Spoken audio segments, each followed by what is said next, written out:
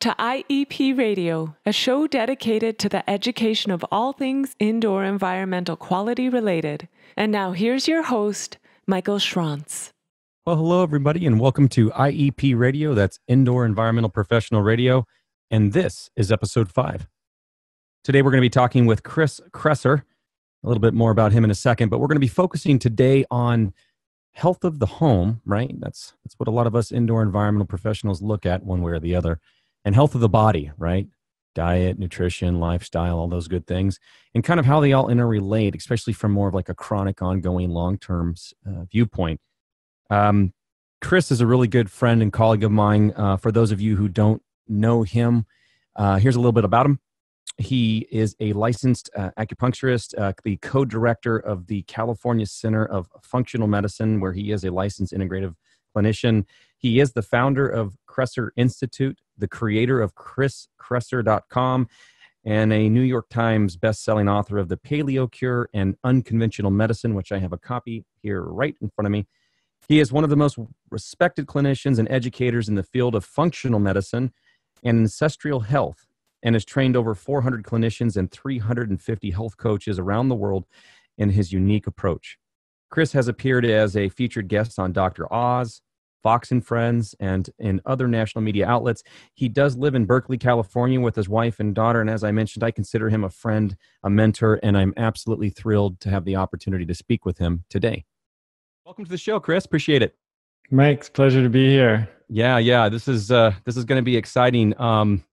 There's a lot that I wish we could cover in the time that we have, and I know we're not going to be able to do that, but I think the focus today for the listeners is that we're trying to talk about the relationship between the body, diet, lifestyle, that sort of thing, and also home and exposure, and how they all kind of interplay and how one thing may affect the other. So to kind of set the stage just a little bit for the listeners, this is IEP radio. So, naturally 99.9% of the clients that I work with, the people I talk to, we're focusing on the indoor environment. Admittedly, I do work with people where we're looking at chronic exposures or low dose exposures. Maybe it's mold, maybe it's bacteria, other things like that, chemicals, VOCs, that sort of thing. But one of my decision-making pivot points, if you will, that I try and identify or recognize with my clients is their health. For example, how does their health affect how they will otherwise react in the given environment that we're looking at? And their environment is typically their home, but it can be anything. It could be their office or whatever. It can be a shopping market. Or how might I, as an IEP, assess their home differently? Or what may I look for that I wouldn't if they didn't have a chronic illness? But this pivot point, the chronic disease, chronic illness, call it whatever you want, as I've learned from you and others, affects many. I mean, the numbers, for example, in your book, which I've been reading, by the way, great book, Unconventional Medicine. Thank you. You bet. You mentioned that 1 in 2 Americans has a chronic disease, and that 1 in 4 has multiple diseases. This is staggering. I mean, this is not like 1 in 1,000 people or 1 in 10,000. These are numbers that I don't remember hearing as a kid growing up about chronic illnesses. Not that I was paying attention at 8 years old. But they weren't that way when you were a kid. It's growing and growing fast. And maybe that's wherein lies the meat, no pun intended, of where some of this may go, of what I wanted to discuss with you. With those type of numbers, how critical, how influential do you really think diet and lifestyle plays a role in how a person will respond to any given environment, whether it's labeled contaminated or not? It makes all the difference in the world. I mean, we know this was another statistic in the book, but 90% of chronic disease is driven by diet, lifestyle, and behavior. There's only about 10% of chronic disease or diseases in general are driven primarily or exclusively by genetics.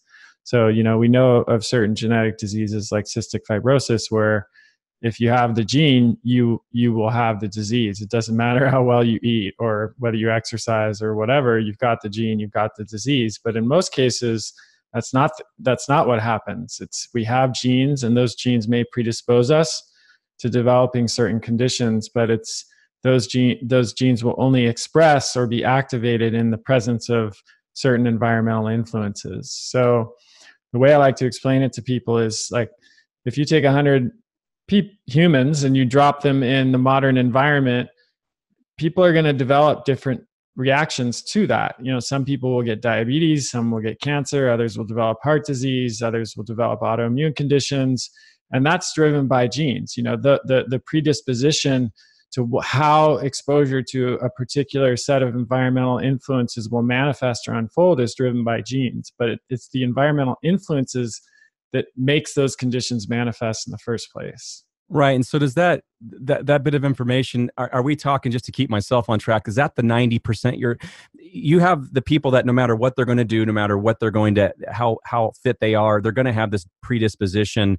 but there's still 90% of the people. And I know we're using broad strokes here, but I mean, here's the dilemma. I walk into a number of homes where the exposure in the home isn't obvious. And I know that you could go into a whole nother topic on, well, what is perfect, what is ideal of a home. But let's just say that many people have assessed the home and they can't find anything. Even there's proactive measures, scrubbers, fresh air being brought in, the products and building materials are being checked, all these things. I still hear people complain about, they don't feel well. And some of these people, and this is where I'm treading lightly, I have made my own observations that their dieting or the choice of food that they have are showing or displaying is more typical to the kind that I grew up with, which is not exactly, it was the pyramid diet. Right. Yeah. So that's got to play a role, right? Certainly. Yeah. I mean, like I said, we have these genetic predispositions, but they only manifest under certain conditions. And unfortunately, we live in a modern environment where there are multiple threats to our health and well-being.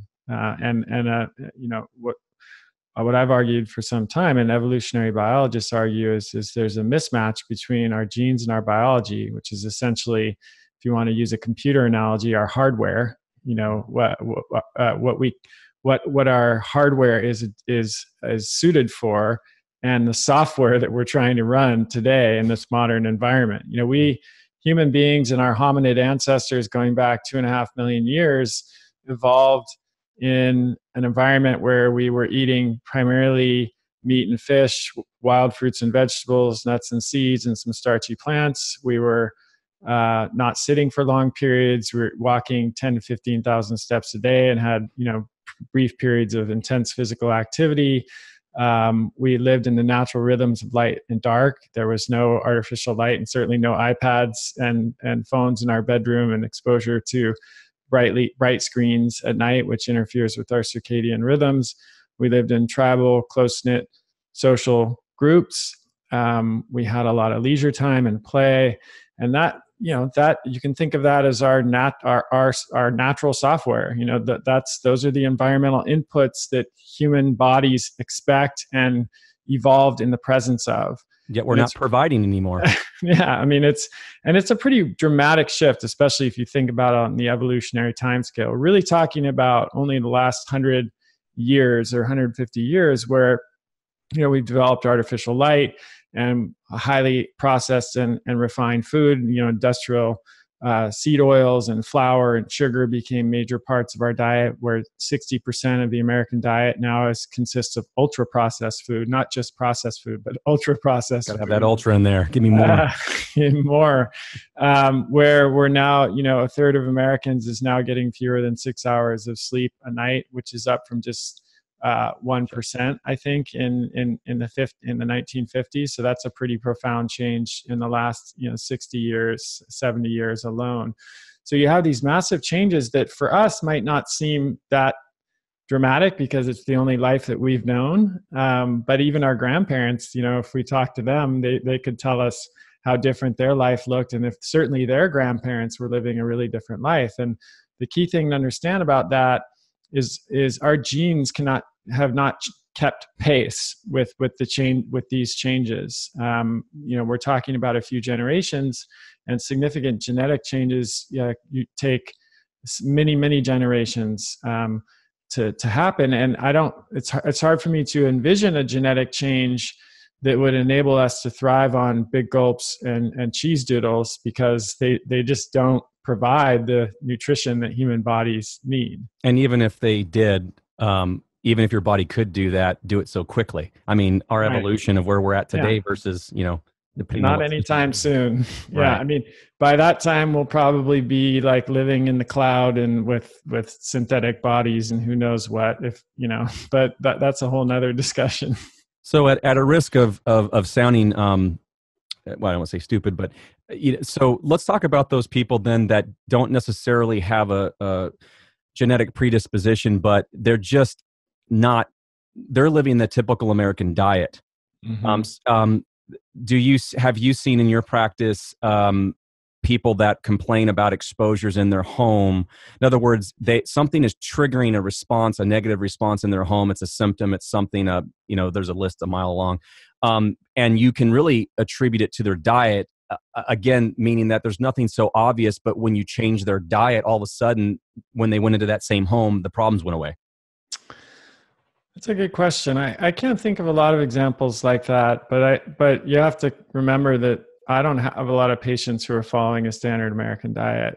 By the time that people end up in my clinic, it's kind of maybe that's the answer. It's maybe kind of, yeah. I mean, I don't get people who are just off the street. I do have a handful of patients maybe who are doing that, but my typical patient is someone who's been following my work for some time, or they're at least, they've been to several doctors, they've tried a whole bunch of things, including special diets, and that haven't been effective.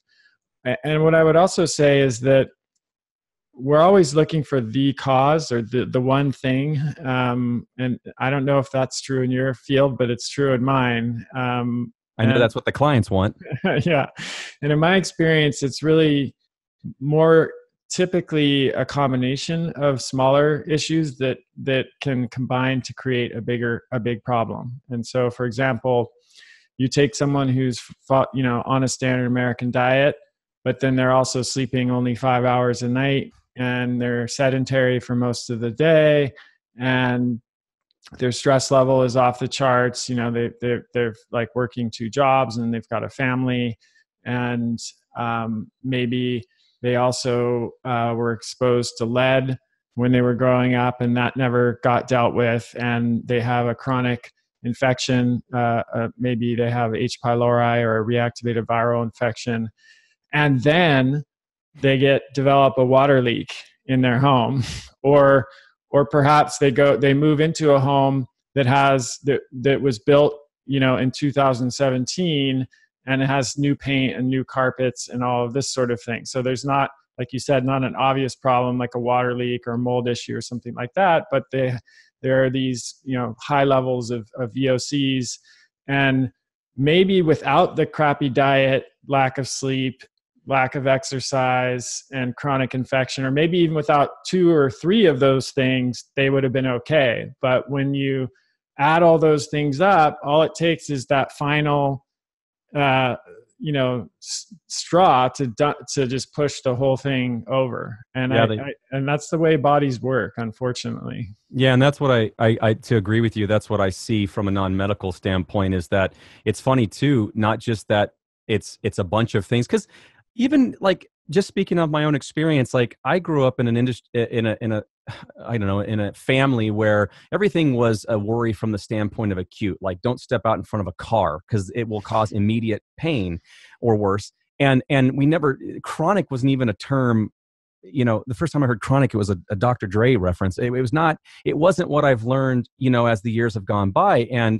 But certainly with the as many clients as I see, it's surprising to me how many of them discount these issues, their diet, their lifestyle, genetic things, or things that haven't been diagnosed, which I can't really blame them for that, or discounting, like, for example, the moldy basement that they have and that they grew up with it. It's always been a musty smell, but everything is okay because, it kind of was just labeled as suck it up. You got a headache, and it was blamed on other things, like you had a bad day at work, or it certainly wasn't looked at through the lens that we're looking at today. And we're seeing more of it because the homes that we lived in, even in the 50s, are not the same as the houses that we're living in today, where they're built tighter, they're built with cheaper materials, and a lot of times those cheaper materials have chemicals and processes that can create an exposure, chemical or otherwise, or when they get wet.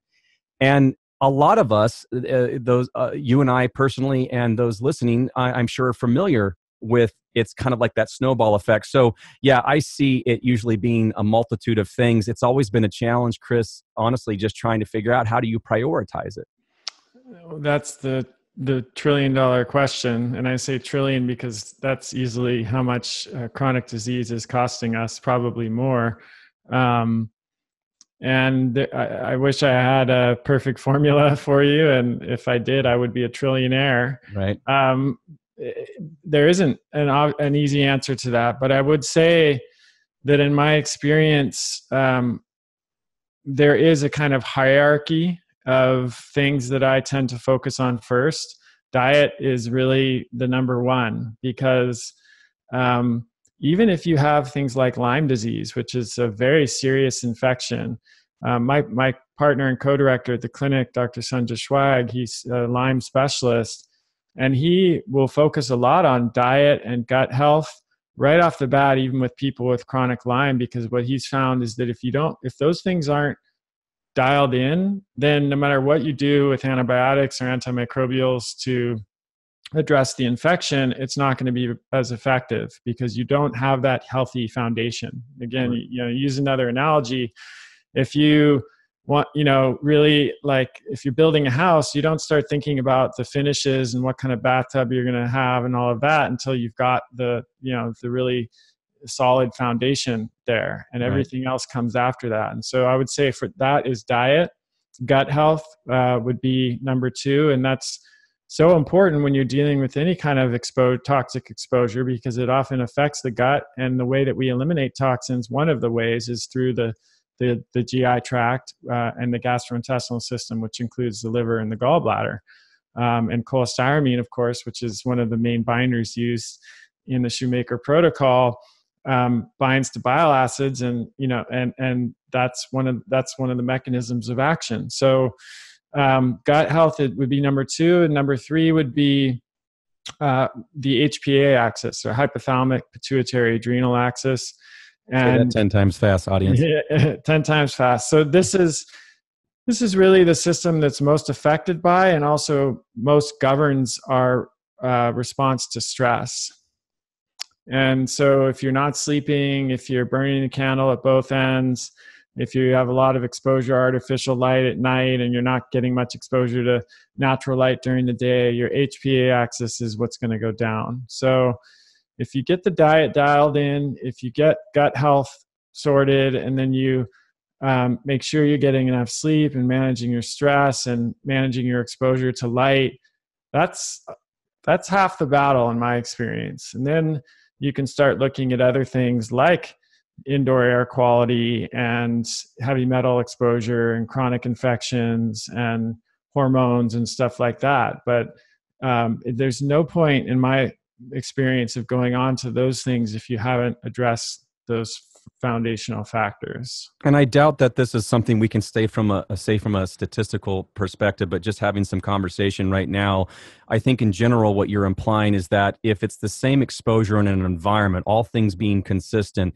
that a person who's not getting taking care of their diet, their gut health, and the 10 times fast, the HPA, if they're not taking care of that, that you wonder if everything else is consistent, if they may not have a worse reaction in that environment. And I think this is an eye-opening thing for me because, admittedly, I don't really walk into a client's home or their office and talk about their diet. Yeah. And I'm suggesting, and I don't want to get too far ahead. I know we'll talk a little bit about it, but I feel like that should be one of those first things you check off on your site assessment when you're working with clients in the field.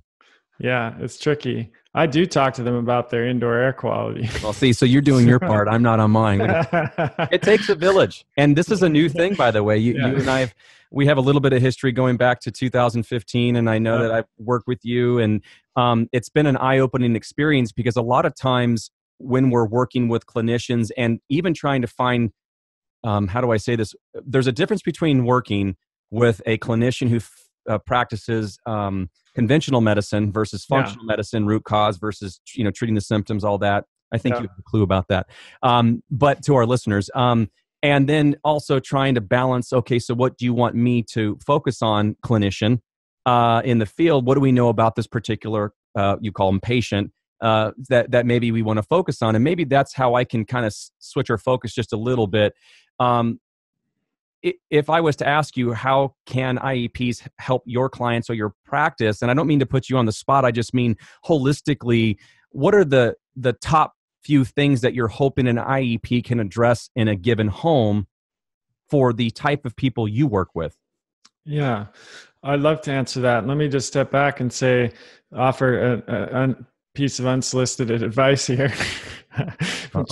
I'm just saying, like, health coaching is a relatively new field that's growing quickly. And I think one of the reasons I'm excited about it is there's so many potential applications. So the scenario that you mentioned, where you go into a client's house and you're there to assess their home, and in some ways, I like to call what you do a functional medicine kind of assess. It's equivalent to functional medicine, like what IEPs do for a home. Try to get to the root cause of the problem and figure out what's going on.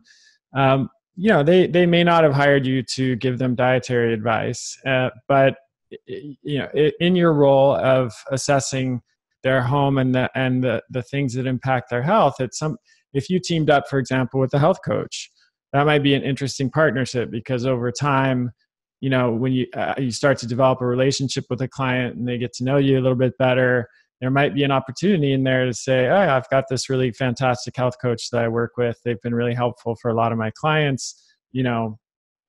Just offering their information in case you'd like to talk to them." Like, well, what about that me? a pretty cool relationship. What about me? Let's say that I'm an IEP, which I am. Yeah. Can we become health coaches? Absolutely. I mean, that then is up to you whether you want to wear both of those hats, and whether you would prefer to just partner up with someone who's doing that. But either way, there's absolutely nothing stopping you from becoming a health coach, and that would be a pretty cool service to offer. Well, people. and whether or not I'm a liaison to speak an ambassador to speak the message and through learning. And I know that you do health coach training, which I'm not trying to turn it into an infomercial, but I trust you. No. I mean, the reason I bring it up is I think if we're talking about diet and lifestyle change, it's not necessary to see a functional medicine practitioner. I mean, it may become necessary at some point if they need to work on the gut health and, stuff that requires lab testing. But for a lot of people, that's out of reach financially. There aren't very many of us, unfortunately, certainly not enough. And I think it's a lot easier and faster to train health coaches to be able to be out there working with people like you or personal trainers, et cetera, to give this kind of information. So just a thought. I think it's an interesting new model that's going to become more prevalent in the future with this, and a lot more partnerships like this are going to be really valuable. So you want to interject? No, go for it. I was just going to segue and say, can you tell me and our listeners, if we are interested, where does somebody like myself start? I literally want to get off this podcast when we're done, and I want to go sign up or learn more. Where can I go?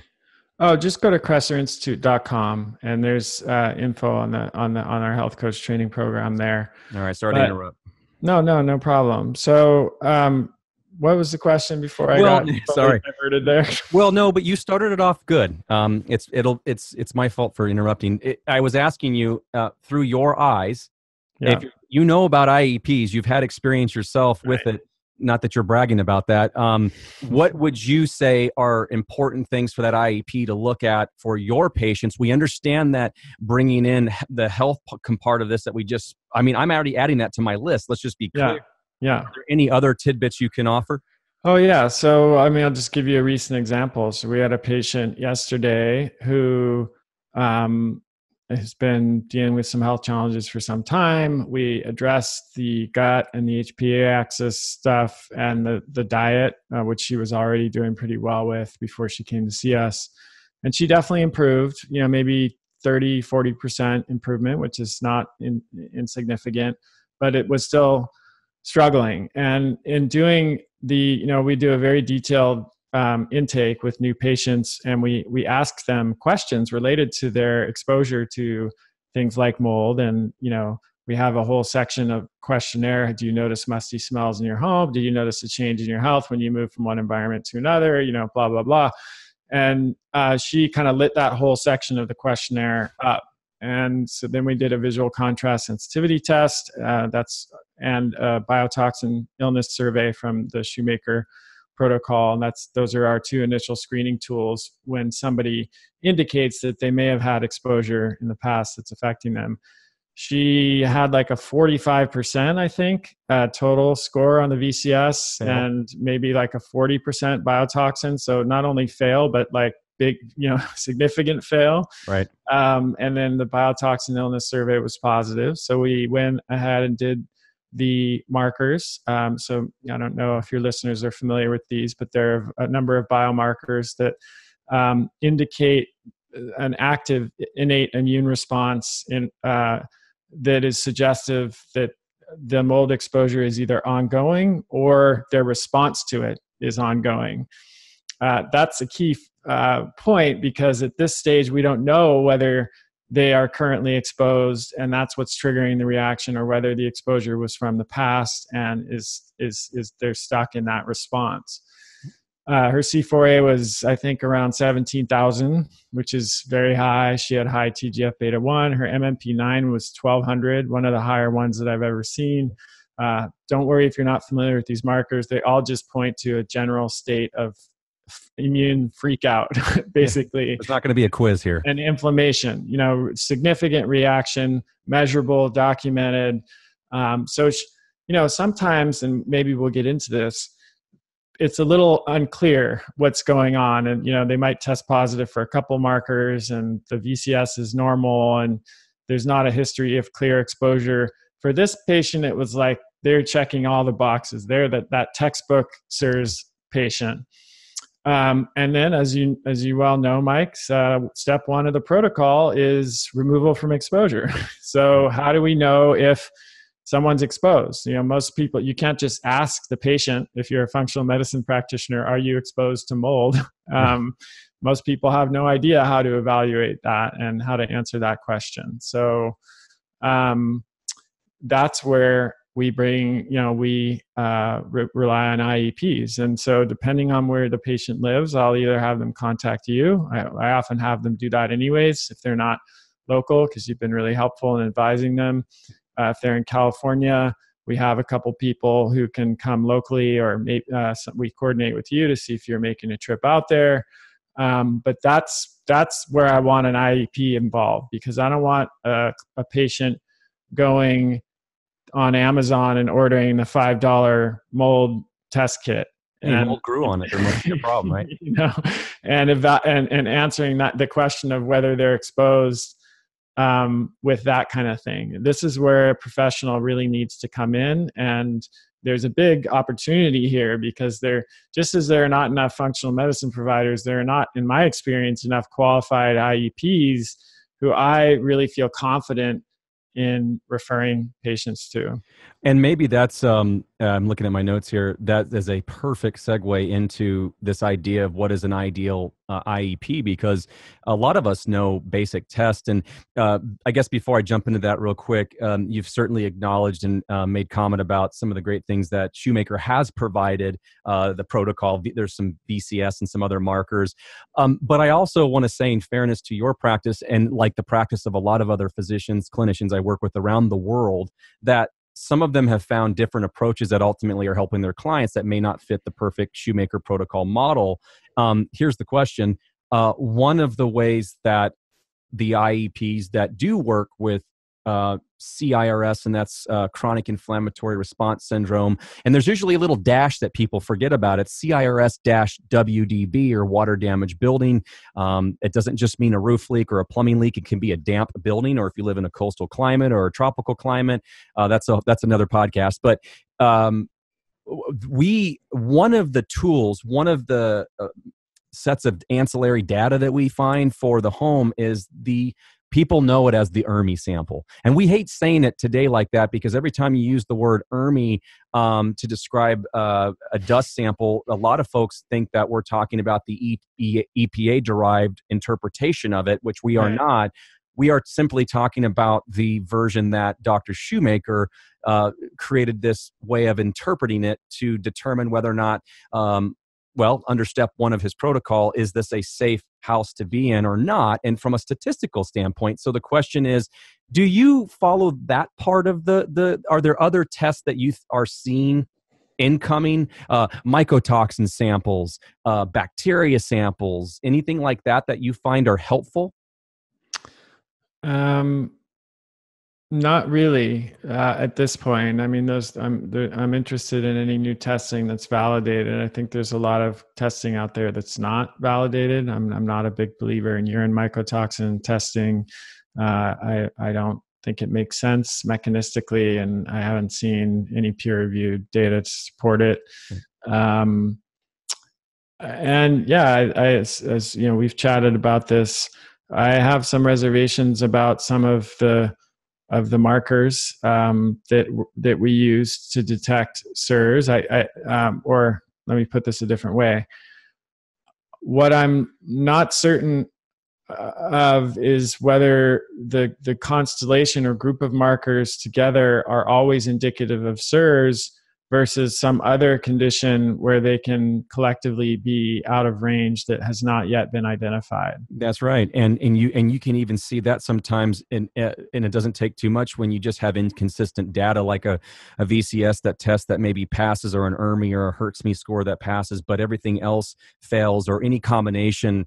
It's not a perfect template for everybody, and unless we have like some sort of a it's not X-ray vision, but unless we can peer into that person's soul, we're not exactly going to know what makes them tick down to the last DNA set.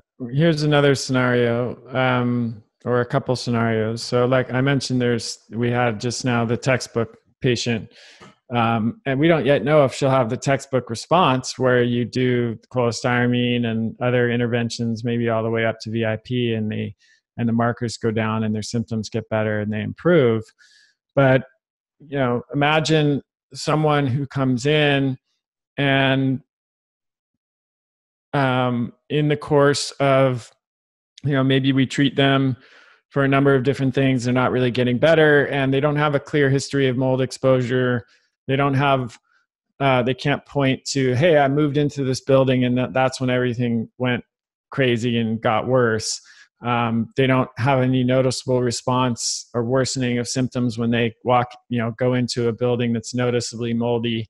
They don't feel better when they're not in obviously moldy buildings. They don't feel better when they leave their home environment and, you know, go to Tucson or some dry place for a while, and then feel worse when they come back. But, you know, maybe we run and then they take the VCS and it's not positive. But we've learned in our practice that a lot of people who do go on to test positive for the SIRS biomarkers don't fail the VCS. And I've suspected that maybe that's because of the good nutrition that they're getting that might compensate for some of the deficits in visual contrast. But say we go ahead and do the SIRS markers in that patient anyways, because we're not, you know, figuring out what's going on, and we want to see if there could be something to that.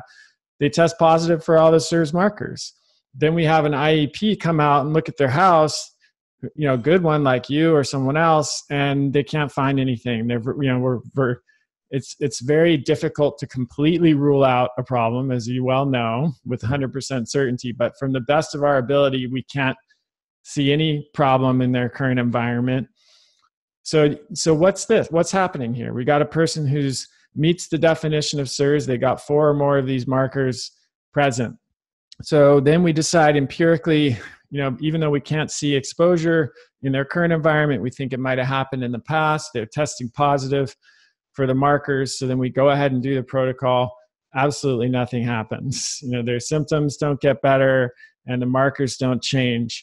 What are we looking at here? Are we looking at SIRS as it's been defined? Or is there maybe some other condition, some type of autoimmune disease, for example, or some type of chronic infection or something that we don't even know about or understand yet that is leading to the elevation in these markers that has not yet been identified? And that's why the treatment isn't working. Yep. And that's Gosh, if there's a point to be made right here, especially for the listeners, is that this is the struggle of trying to work. This is tip of the spear stuff. I mean, we've come a long way. There is some pretty cool scientific stuff, some testing, nerd type stuff we can do. Really crazy ways of detecting contaminants in the home, but it doesn't always. It's not like we have a cheat sheet that says, this many parts per billion, or these many spores, or these many fragments. Are present, and this is why you, based off of your DNA, are having this reaction. So it really is frustrating and inspiring to continue the journey to get better, because, and I think I'll segue into this idea of what can an IEP do to help here with what we've been talking about, is certainly bringing up to the table and learning more about the importance of diet and gut function and health and HPA, but also to understand that there is a big difference between chronic illness, chronic exposure versus acute. And the industry mentality is, you say that there's a challenge sometimes even in your area of Berkeley and some of the outlying cities, towns that you obviously have patients everywhere, but in that area that you don't have you have the typical mold inspector. There's so many examples to give. I'll just choose one where they go out there. They don't really listen to the history. They go around with an infrared camera and they're saying, I don't see any water, which that doesn't even make sense because it's not looking for water. They do a few air samples, but they don't explain the limitations of the air sample to the client. And the client's just along for the ride. It's like a roller coaster. They're just kind of hooking them up and hoping it's all going to work out. But there should be a lot of education. And that's another point, is there's a lack of education being brought to the client.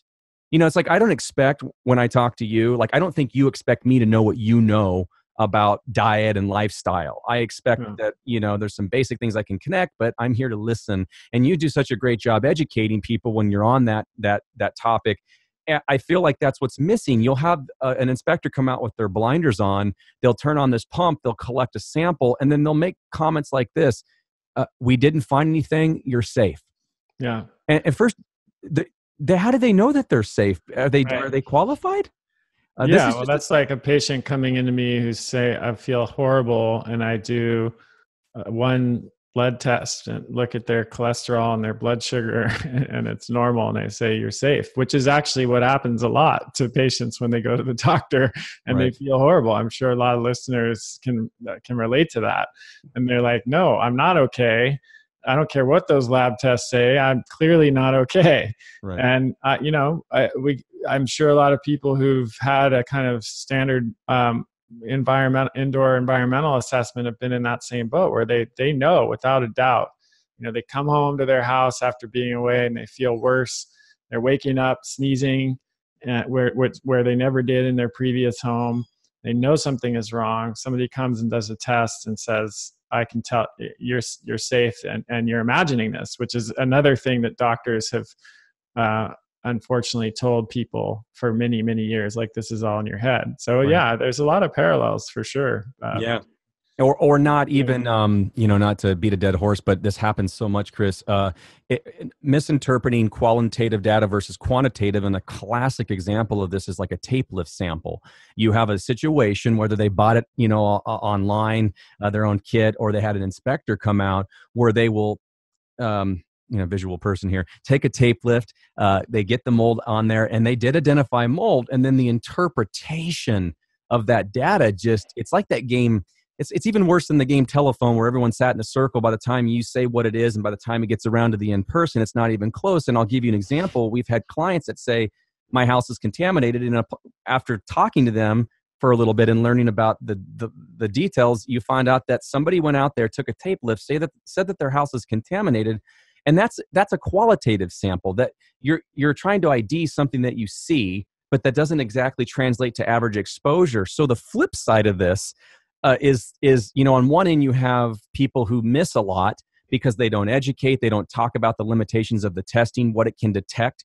Did you guys know that a spore trap sample doesn't identify a lot of fragments? Did you guys understand that spore trap sampling does not identify mycotoxins, if you're even worried about mycotoxins? And again, another topic. Yeah. And then that other extreme, of course, is that they're saying that their whole house is destroyed, and you get a lot of other feedback, which is, this guy came in or this girl came into my home, found mold on the windowsill, and basically says I need to bulldoze the house down or sell it, or it's going to cost $40,000-$50,000. And there's just kind of only a few of us, and it's growing, who I think really try to be balanced and not oversell or undersell an exposure. And how we avoid overselling and underselling is following the science and following the studies and being consistent and not misreading the studies and implying that they're stating something that they're not, that sort of thing. So I think the takeaway for me with what you're saying is that certainly health and diet play a function. I never thought talking to you today that you would say, eat pizza, it's the way to go. But that a healthy diet stands to protect you against even ambient exposures, things that you have very little control over. Why is it that some people can go outside and they feel okay, but that another person in the same front yard can't? They don't feel better, they feel worse. There's a lot of other things that are going on that are outside of your control, and diet, I think, plays an important function on the IEP role. It's a matter of saying you really need to understand that we're looking at the details. We're looking at low dose exposures, so you don't have to have 10 square feet of mold on a wall to say, now there's a problem. If it was 9 square feet, it wouldn't be an issue, but 10 square feet is an issue. It's understanding that a lot of the people's exposures, when we walk into their home, it's not staring you in the face. Your problem in your home was not staring us in the face, yet you could argue that it was a source of potential exposure for you and your family. It's not like I walked into your house 2-3 years ago and there was 20 square feet of mold on the wall. And I think a lot of the more traditional IEPs miss that. That's what they're looking for. And if they don't see that, they report to their client and they say, there's no problem, you're fine. Exactly. And that's, again, not to make too many parallels here, but that's what conventional medicine is looking for. They're looking for advanced disease states, so if you go into the doctor and you're not dealing with a clearly defined serious disease, then you're told that you're fine. And I can't tell you how many times that's happened to my patients before they come to see us. And the problem with that, of course, is that the earlier that you intervene when there is a problem, the easier it is to fix. Ben Franklin famously said, an ounce of prevention is worth a pound of cure. But like in the context of disease, if you think of a spectrum where, let's say, over here is full-fledged type 2 diabetes with kidney failure, and over here is perfect blood sugar. Well, if I get someone who's like closer to this end of the spectrum, or even, pre-diabetic level, there's a really good chance that if they follow my advice, they'll avoid ever getting diabetes in the future. And Right. They'll save themselves a lifetime of medication and hospitalizations, et cetera. Whereas if somebody comes to me when they're already over here and they've lost beta cell function and they're insulin dependent, I can help, but I'm not going to be able to take them all the way back to having normal blood sugar at that point. So it's kind of the same, because we're on this whole parallel thing. It really is that connected a dot with me. Same issue of, it's not just about a water leak. It's also about prevention with homes. Think of it, the health of the home. We're talking about maintaining moisture levels in the home, having better drainage, being around the home, around the perimeter, being cognizant of things like basement and crawl spaces, and being proactive so that, using your analogy, if you can stop and prevent it on the front end, not just from a cost standpoint, from an exposure standpoint, you can prevent a lot of things that kind of creep up and sneak up into your life. And all of a sudden now my average out-of-state client right now has at least spent $50,000 in a combination of medical-related costs and or remediation testing, and I have 3 that are of over $500,000, and it's years, and it's the typical story. It's multiple physicians, that didn't take them down a direction. Maybe it was a more I don't want to pick on every conventional medicine. And you made a good point, by the way. I just want to say that again in this book on conventional medicine, you acknowledge a lot of the good things that conventional medicine has done for us, including things like, the ability to go under the surgery, under the knife. And I forgot the chapter and I have it highlighted right here, but it's just, you talk about, it's a long-term impressive of achievements. You mentioned antibiotics, vaccines, just it goes on and on. But I think the point is that just because that fits a model for major acute issues and treatment, a lot of people miss the boat about the stuff that can sneak up behind you. And then by the time they identify it, it is that stage 2. It is that far end. And now they're throwing their hands up in the air.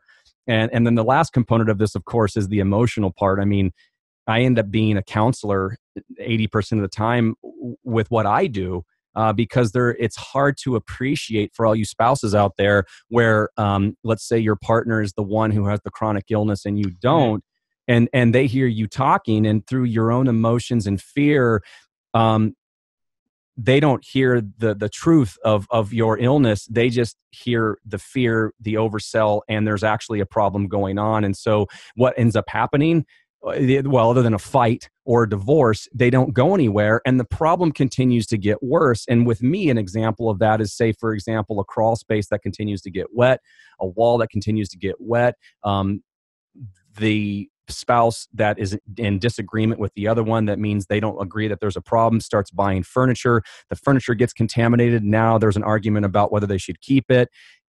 Folks, you got to do, and I know you're trying, you got to get the education, and you got to talk to people like Chris. You can go on IEP radio and learn more. I have a ton of references that you can use to educate your partners or your loved ones and friends so that they have a better understanding of what you're dealing with. This is not an acute. This is not getting hit by a bus. So. Yeah. I mean, I definitely learned that from you in terms of the home version of that, where, when we moved into our new house and after we dealt with the mold issue that did exist, we installed a dehumidifier, and we have a whole house air filter, and we have a number of systems in place now to prevent problems from occurring before they even occur. So now, because we maintain a lower relative humidity, if we do have a water leak, there's, it doesn't mean we're fully protected forever, but it means it might be a little less likely for mold to happen, at 45% relative humidity than 65% relative humidity. So we've taken a lot of these steps for the same reason that I eat well and exercise and try to get 7 to 8 hours of sleep a night. Right, exactly. And even if it's like you said, even if the leak did occur and maybe you're maintaining moisture levels in your home, it doesn't mean that it's a guarantee there's not a problem, but your radar's on too. You're aware of your surroundings. You're not making a mountain out of a molehill. You're just paying attention to the many things that we've almost written off as, well, that's not an issue, when maybe it is. Maybe in summary, and certainly if there's anything else you want to add, that would be welcome. I think the takeaway here is it's a balance. We learn that health, lifestyle, diet. You made some great points in the beginning about how, we don't eat the same way. We don't sleep the same way. We were a lot more active going back far enough. All these things play a role in how you protect your body, your temple, and how that sets you up for success in a lot of ways, including ways that obviously have little or nothing to do with your exposure to an indoor environment. But we also know from an IEP perspective that the environment can trigger negative responses depending on your body, depending on what's present in your home. And so it's this balance of saying, well, am I eating right? Am I dieting right? Has my home truly been looked at if it needs to? I mean, this is under the assumption that you're not getting better right now. This is under the assumption that you think you have a problem, by the way. But that it's a journey. It's not a race. That's the other issue, is a lot of people, especially in today's age, feel like, just like we all want stuff right now. Like we just want to press one button and everything's going to get better. And it doesn't work like that. It certainly doesn't work like that with health, as I've learned.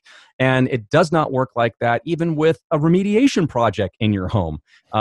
So people listening who've never been through it or are going through it know that this is not anything new, that it takes time to make things right.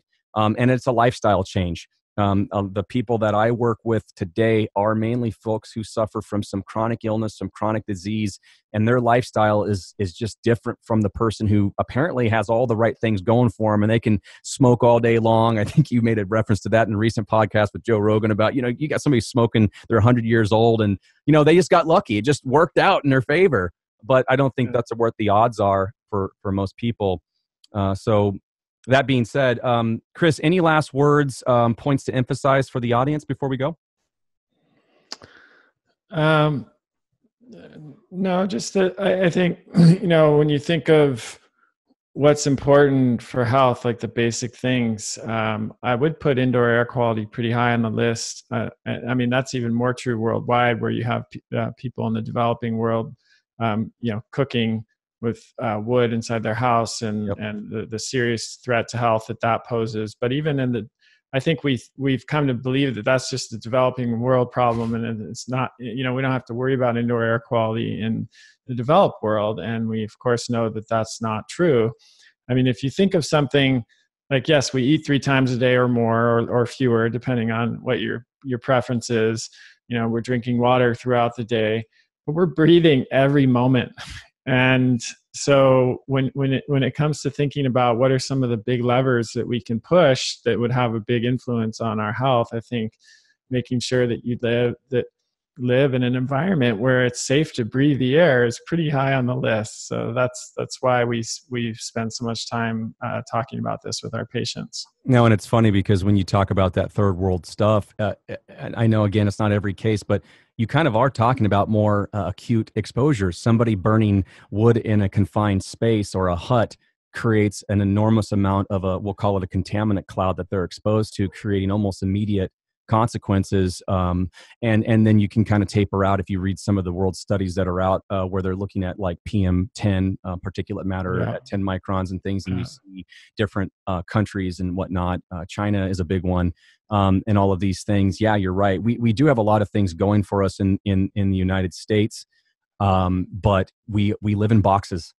And boxes build things up. And when we thought that we got it made because, hey, let's lower our energy bill by making them tighter, a lot of homes left ventilation or the indoor air quality component of it behind, because it's an inverse relationship. The more fresh air you bring into a home, the more you filter the air, the more energy you're using. That's not what they were aiming for when they wanted to lower utility bills. And this is, I only see this 99% of the time. In fact, I get a big smile on my face whenever I walk into a client's home and they actually have anything that's proactive in terms of fresh air or whole house filtration.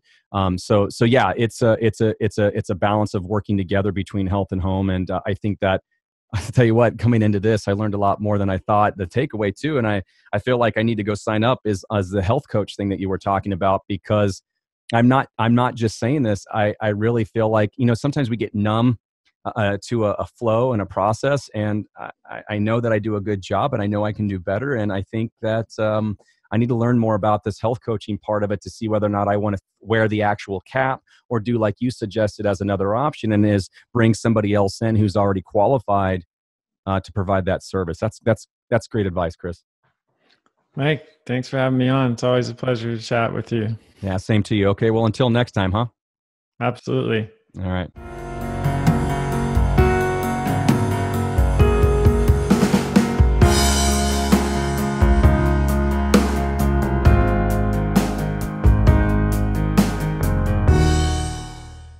The content of this show is for informational purposes and represents the sole opinion of the host and its interviewees only.